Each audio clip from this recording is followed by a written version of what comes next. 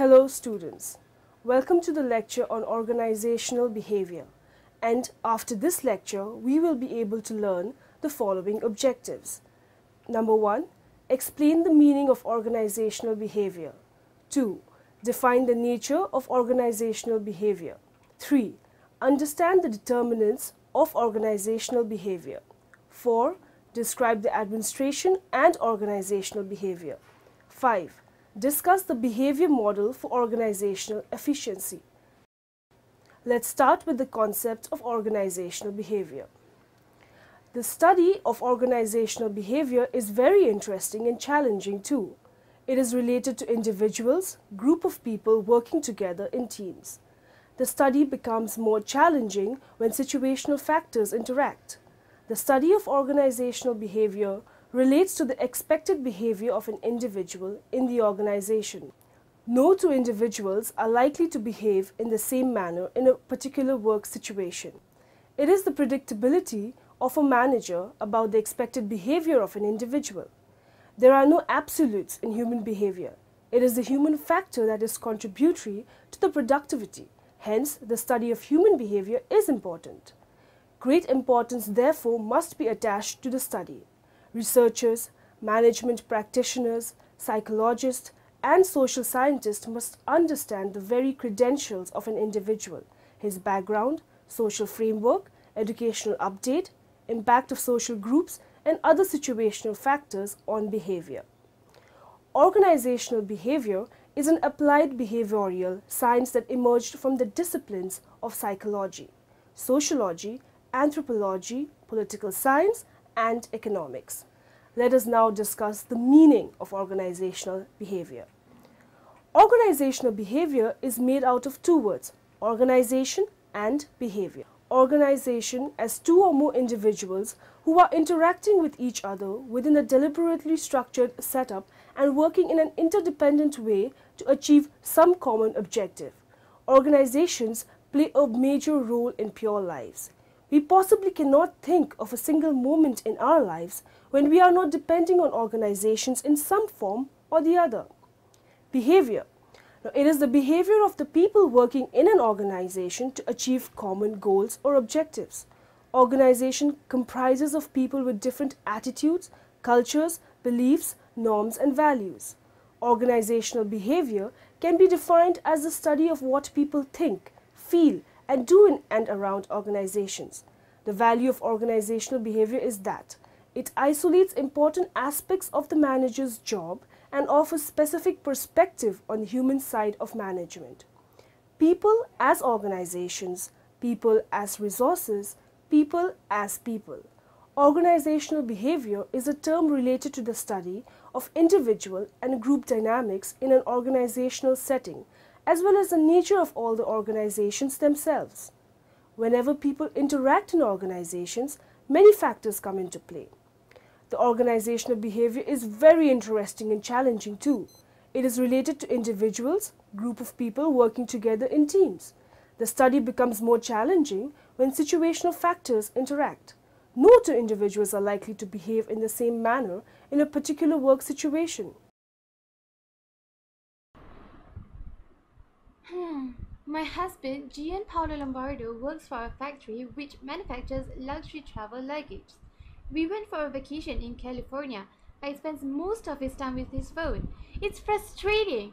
No movies or meals goes without him being hunched over his phone. He really needs to go to rehab. Hi, I'm Irene C., the head of Government Bond Trading Division. I've seen stock market from all-time highs to recession levels. I hardly sleep at night and wake up several times to check the market status. I've been doing this for years, but I'm still excited to go to work. Here's Tony Cruz speaking. I am a managing director at Capital Alliance Partners and raises fund for the real estate investments. I often flies across the globe, Costa Rica, Hawaii, to prospective clients. Traveling more than 30,000 miles per year makes me often sleeping on planes and coping with jet lag. My girlfriend have a packed schedule too. It's hard to maintain this relationship.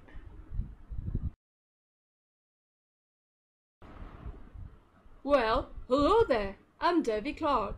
I work for MTV as the vice president. I often travel around the globe to promote the channel. My day consists of waking up at 6:30 a.m., responding to numerous messages. I'm lucky if I get to spend time with my son, but I need to get back to work until midnight. Everyone would love to have this job, so that's motivating.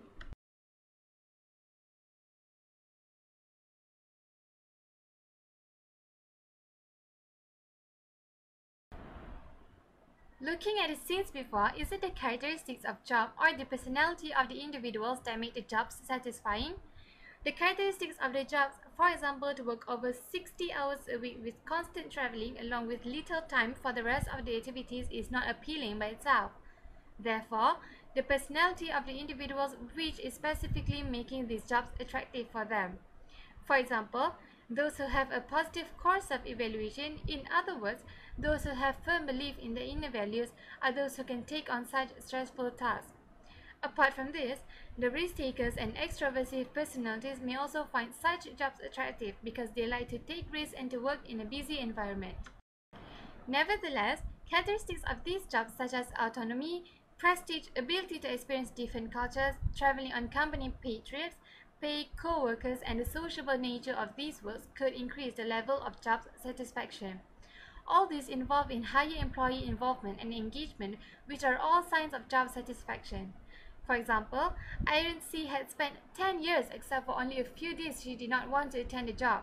This proves that she is experiencing a very high level of job satisfaction. Job satisfaction would increase the employee's performance. For example, responding to over 500 mails is only a daily task that David Clark performed, which for others may be tedious. On the other hand, Gianpaolo does not ignore a phone call even if he is having a meal or watching a movie with his wife. This shows the high level of performance. The citizenship behavior is a very high level of job satisfaction where they talk positively about the organization, help others, and go beyond the normal expectations in their job. Their job satisfaction will also increase the citizenship behavior, as we can see from the example of David Clark, who wakes up so early in the morning only to reply the emails that came over the course of the night. Employee turnover explains the percentage of staff resigning from the company for various reasons. With high satisfaction, employee turnover would fall. We can see this from Irene C., who said she can count on her fingers on one hand the days she did not want to come to work. This means that when the employee is having a high satisfaction, the turnover would fall and that the employee would love to attend the work. The statement, "There are plenty of people who would love to have this job, they are knocking on the door all the time," stated by David Clark, gives insight that he believes that the society accepts his work and that they believe his job title is prestigious. Therefore, it is very motivating to hold a job which is respected by the society. He will be motivated to improve his performance on a constant basis to outperform and challenge any potential candidate who would want to claim his title. Therefore, he is highly satisfied and has a high perceived organizational support (POS). This is evident through his organizational citizenship behavior, lower levels of tardiness, and good customer service. Therefore, his perception that he has a job many others desire would definitely contribute to his job satisfaction. Now moving on to the next topic, we will study the nature and the scope of organizational behavior. Scope of organizational behavior is increasing day by day due to rapidly changing nature and environment of business. The changing technology, political and social structure, culture and values, economical and many factors are responsible for new structure and work of environment organizations. In this new era, business manager and competition manager should concentrate on changing aspects such as employees' nature, reaction and response to different situations of organization. Organizational behavior is an applied behavioral science that is built on contributions from a number of behavioral disciplines such as psychology is a study of human behavior which tries to identify the characteristics of individuals and provides an understanding why an individual behaves in a particular way. Sociology. Sociology is the study of social behavior, relationships among social groups and societies, and the maintenance of social order. The main focus of attention is on the social system. Social psychology. Social psychology is the study of human behavior in the context of social situations. This essentially addresses the problem of understanding the typical behavioral patterns to be expected from an individual when he takes part in a group. Anthropology. Anthropology is the science of mankind and the study of human behavior as a whole. The main focus of attention is on the cultural systems, beliefs, customs, ideas and values within a group of society and the comparison of behavior among different cultures. Economics. Any organization to survive and sustain must be aware of the economic viability of their effort. This applies even to the non-profit and voluntary organizations as well. Influences on behavior. The variables outlined provide parameters within which a number of interrelated dimensions can be identified to the individual, the group, the organization and the environment, which collectively influences behavior in work organizations. Individual organizations are made up of the individual members. The individual is a central feature of organizational behavior, whether acting in isolation or as part of a group, in response to expectations of the organization or as a result of the influences of the external environment. Group exists in all organizations and are essential to the working and performance. The organization comprises groups of people, and almost everyone in an organization will be a member of one or more groups. Informal groups arise from the social needs of people within the organization. Organization, individuals, and groups interact within the structure of the formal organization. Structure is created to establish relationships between individuals and groups, to provide order and systems, and to direct the efforts of the organization into goal-seeking activities. Mastery of basic objective knowledge. Objective knowledge in any field of study is developed through basic and applied research.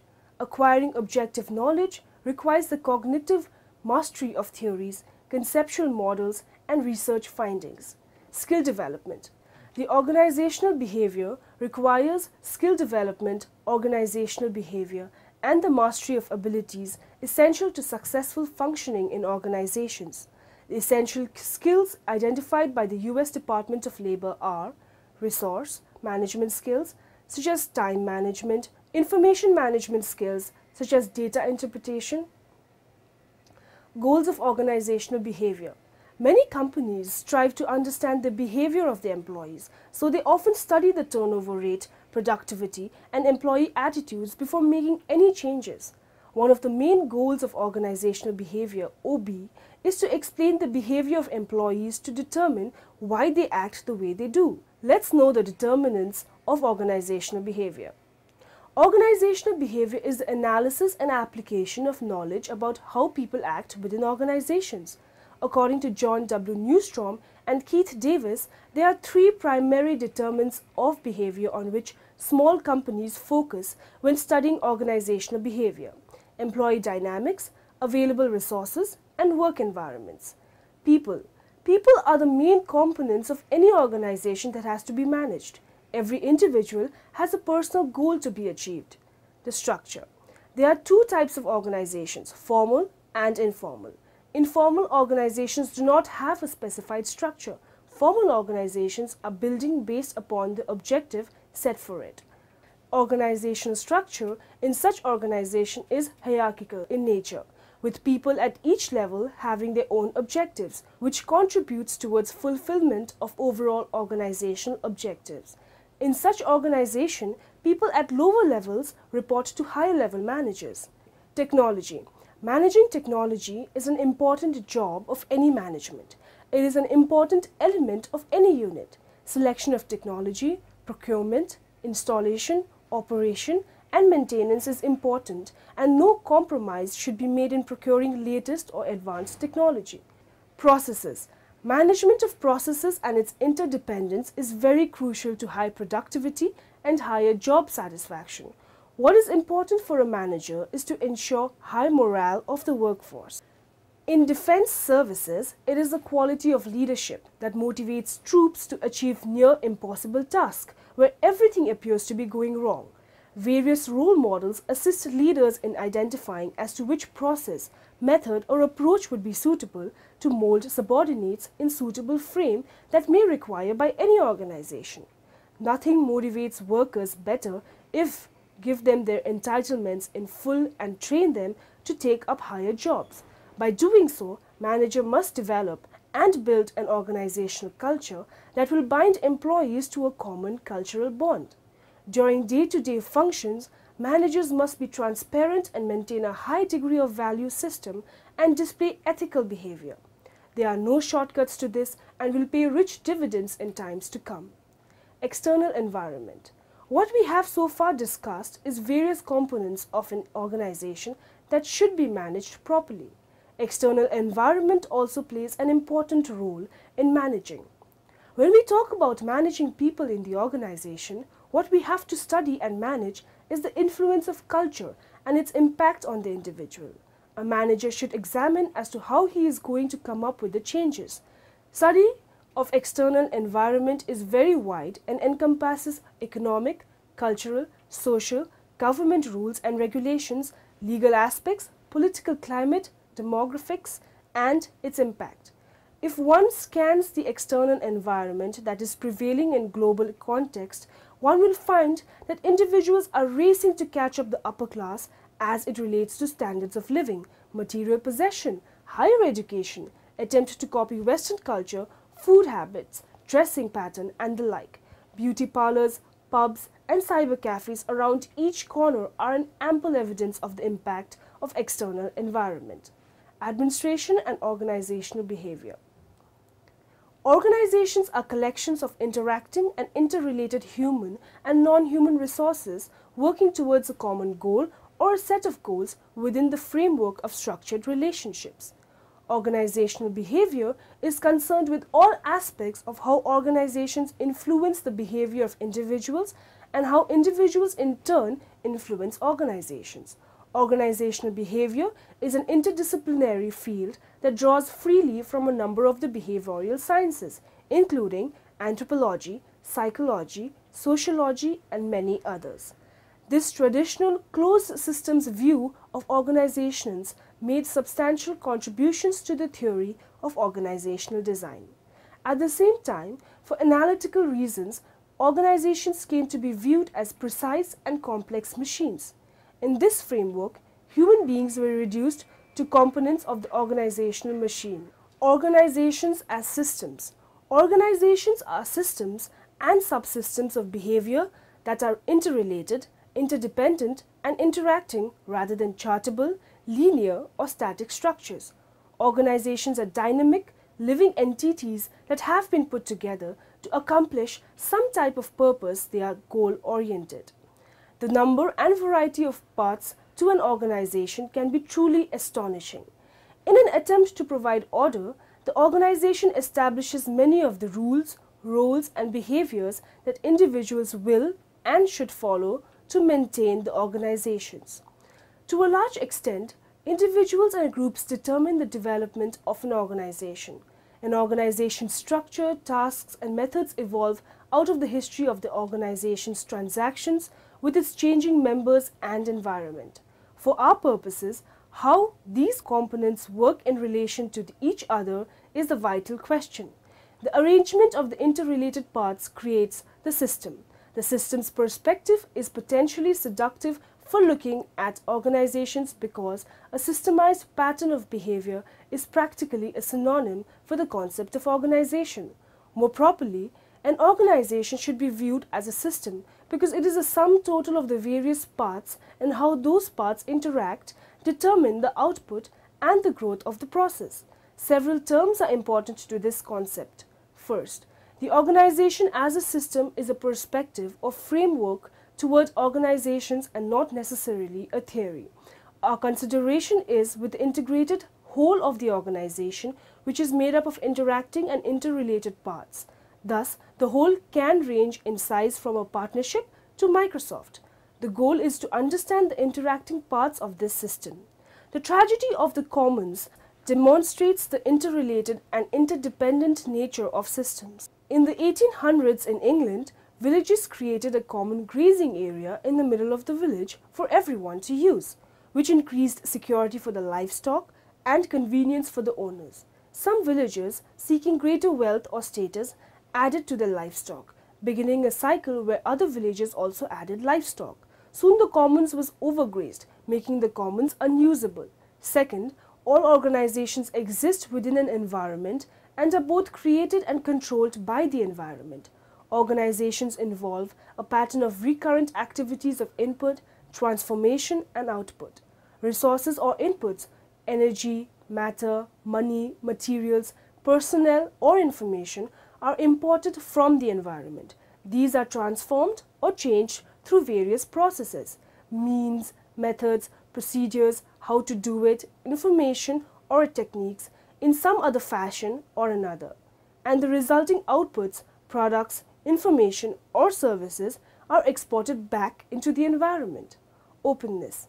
All human organizations function in varying states of openness or responsiveness to the environment because their boundaries are permeable and they constantly are engaged in interactions. When the organization tends towards isolation from its environment, it moves towards a closed status. Actually, organizations cannot remain isolated for long because they are highly dependent on the consumer, supplier, and often government for their growth, stability, or survival. Feedback. In order to maintain a steady state, an open system needs adaptive processes to receive information about its activities, which is called feedback. Feedback represents the ability of the system to generate and utilize evaluative information. Entropy. Living systems tend towards entropy, disorganization, stagnation, or chaos. Human organizations are capable of resisting entropy because they can maintain and increase the supply of energy, information, and level of organization. An organization must provide tangible and intangible outputs to its environment that enable it to receive the inputs necessary to its survival. Systems cannot survive in the absence of negative feedback or information. Example, customer complaints. That enables them to detect deviations from course. Example, excellent service. An organization maintains a dynamic equilibrium, steady state, which includes the basic character of the organization, manifested in recurring cycles of events. Organizational subsystems. In all organizations, two internal subsystems continually operate. One consists of the group within the organization and the other consists of the dyadic or individual relationships. The system called the organization also has formal structures with definite lines of responsibility and authority. Rational objectives. Whenever people are gathered together in an organization, it is for some specific purpose. These objective goals or things to do are established by the mandate behind the organization's existence and usually are divided into attainable subtasks or short-range targets. Methodology. Organizations also are structured around some ways of doing the tasks through training, tools, background, expertise, and procedures. This is, for all practical purposes, the definition of technology. Management system integrators. All organizations have a subsystem that organizes and controls the other subsystems, causing them to interact and resulting in increased effectiveness of the total organization. Interdependence. All of these factors tell us that to make a change in one subsystem requires that some consideration be made regarding the implications for the other subsystems. Behavior model for organizational efficiency. Organizational behavior is a study and application of managerial skills and knowledge to people in the organization to investigate individual and group behavior. Various concepts and models in the field of organizational behavior attempt to identify not only the human behavior but also modify their attitude and promote skills so that they can act more effectively. This is done scientifically. Therefore, organizational behavior field is a scientific discipline. Leaders must look for indicators, effects of individual behavior and of groups in any organization. Indicators have a root cause beneath. As a leader, it is that symptom which must be evaluated and cause of human behavior established so that if the behavior is good, the manager can establish the norms of behavior. If the behavior is not conducive to achieve the organizational objective, then suitable alternative model can be applied to channelize individual behavior towards an appropriate organizational value system and thus individual behavior modified. An organization has three basic elements, namely people, structure, and technology. An organization must have suitable organizational structure with appropriate number of tier and reporting system properly explained. Principle of unity of command, delegation of authority and responsibility, formulation of objectives and its allotment to various groups is very important so that workers achieve a required level of job satisfaction. How will training increase your organization's efficiency? Well, I believe training is absolutely essential for the success of any company. I personally, at my company, invest in training for the job-related skills because it empowers our staff to do a great job and deliver a standard product. Because you need to have policies and procedures that will ensure you as a company deliver your service or your product in a standardized way every time, so you know your clients are going to be happy. Now, to do this, though, you have to train. And by training, you can't have somebody out there who doesn't know how to swim go out and rescue somebody that's drowning. So training them, giving them the tools, the resources, and everything that's at their disposal makes them stronger, more confident, and able to deliver great service and a quality product every time. Leader must be able to describe, understand, predict, and control individual behavior in the organization. Describe. Study of organizational behavior is based on scientific methods which have been applied on human beings. Understand. Leaders must understand human behavior as to why people behave in a particular manner and try to identify reasons so that corrective actions can be taken. Predict.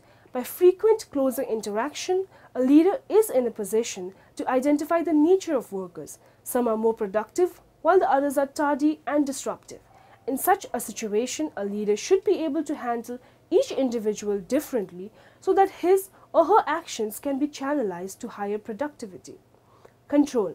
Managers in the organizations should train their subordinates continuously, aim being development of skills, promotion of productivity, and improvement of individual behavior. It is a continuous process on the part of the manager. Now in the end, let us summarize what we have learned in this lecture.